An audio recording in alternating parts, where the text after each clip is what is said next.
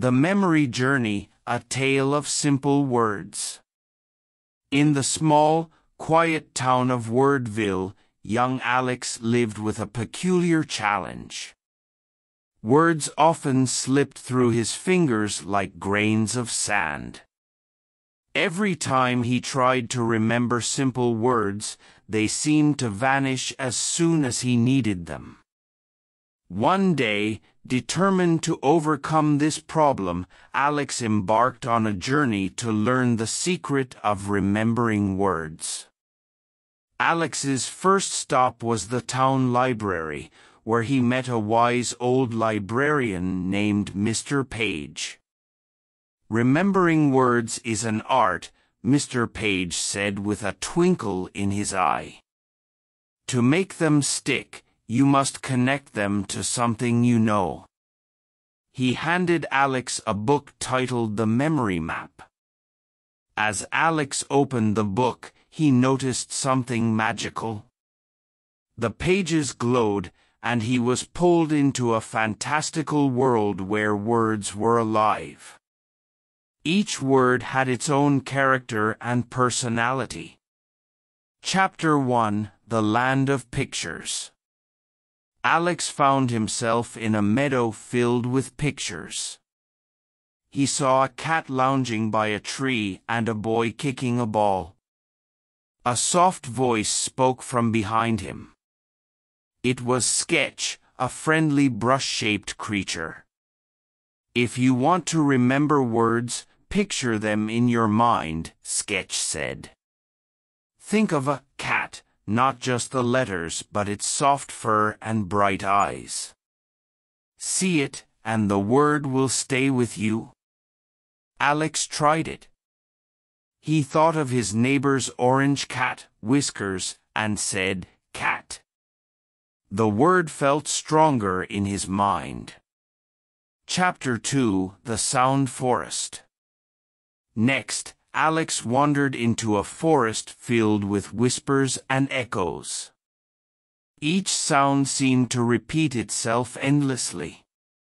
A bird named Echo hopped down from a tree and chirped, "Say it out loud." "Say what?" Alex asked. "Words. Words are easier to remember when you speak them. Repeat them like a song or rhyme.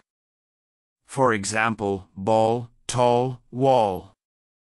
It's fun and sticks to your memory like honey." Alex started to hum, "Cat, bat, hat." The rhythm made him smile. Chapter 3: The Place of Connections.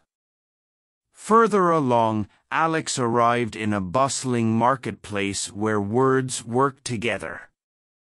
A young woman named Link greeted him.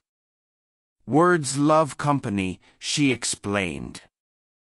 "To remember one, connect it to another. Think of a sun shining over a hill. Together, they make a picture, a story, or even a feeling." Alex imagined a glowing sun casting warm light over a green hill. "Sun and hill," he whispered. He felt the words weaving into his memory. Chapter 4: The Practice Arena. In the heart of Wordville was an arena where people practiced using words. A cheerful coach named Repeat shouted, "Practice every day.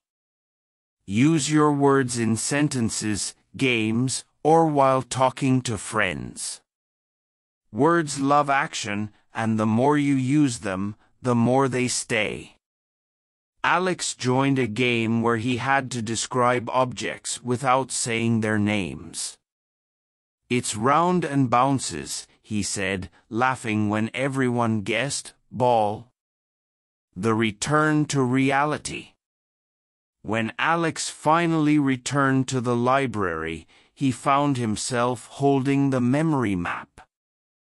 The journey had felt so real. He thanked Mr. Page and hurried home to practice what he had learned. From that day forward, Alex no longer struggled to remember words. He saw them as pictures, sang them like songs, and connected them in stories. Words became his friends, always ready when he needed them. And so, the boy who once forgot words grew up to be a storyteller, sharing his adventures with others. His stories inspired many, teaching them that the key to remembering words was simple: see, say, connect, and practice.